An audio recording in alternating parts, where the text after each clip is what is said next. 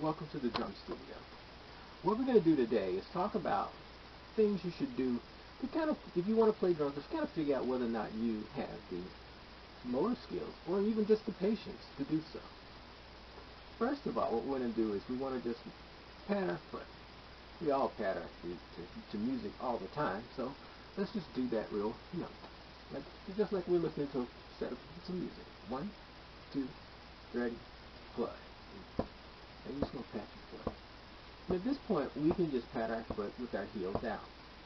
We'll go through, once you take lessons, you can figure out some other techniques. 2, 3, 4. 1, 2, 3, 4.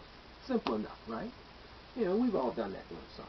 Next thing we're going to do, if you're right-handed, you're going to play eighth notes, which is basically what you're going to be doing is you're going to play downbeat with the bass drum, and then one in between.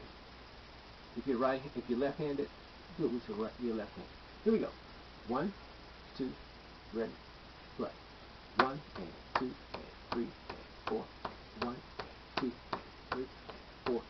1 and 2 and 3 and 4. Now let's put them both together. We're going to slow it down a little bit. Okay, so let's start with the bass drum first. We're going to go 1, 2, ready, play. 1, 2, 3, 4. 1, 2, and ready, and play. 1 and 2 and 3 and 4 and 1 and 2 and 3 and 4 and 1 and 2 and 3 and 4 and 1 and 2 and 3 and 4. And very good, very good. Now, the thing is, what we want to do when I play drums, I try not to have to think about too many things at once, and that's where muscle memory comes in. So, while you're working this up, kind of keep that in mind. You want to kind of play something enough that you don't have to think about it so much. So a lot of times I'll get something going and I'll play it and I'll keep playing it until it feels comfortable and I can kind of talk about other things if I want to and still keep it going. Now, let's add the back. We're going to do that with the hand that's left over. Okay, so if you're a lefty, and you can play it with your right hand. If you're right-handed, like me, you're going to play it with your left hand. So here we go.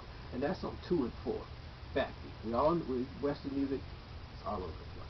So we're going to go 1, 2, ready, play. 1, 2, 3, 4. 1, 2, 3, 4. 1, 2, 3, 4. 1, 2, 3, 4. Very good. Now, let's start to put these 3 elements together. Notice we haven't done anything with the hi-hat because, well, right for now, we're playing like we're grooving with a hi-hat down, so we don't have to worry about that so much. But the other three limbs we got to deal with. So you do the right foot, right hand, left hand. So let's practice that backbeat with the bass drum first. So 1, 2, ready, play. We're going to go 1, 2, 3, 4 with the bass drum. 1, 2, 3, 4. Add the hi-hat. The snare. 2, 3, 4 on 2 and 4. 2, 3, 4. 1, 2, 3, 4. 1, 2, 3, 4. Very good. Now let's practice that backbeat with the right hand, which would normally play on the hi-hat. So let's get the hi-hat going. 1 and 2 and ready and play. 1 and 2 and 3 and 4 and 1, 2, ready, play. 2 and 4. 1, 2, 3, 4. 1, 2, 3, 4.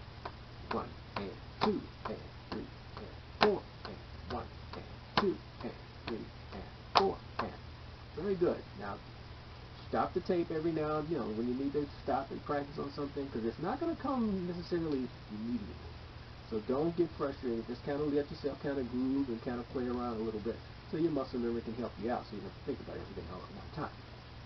Now, let's bring and put all the 3 elements together. I like to start with the bass drum.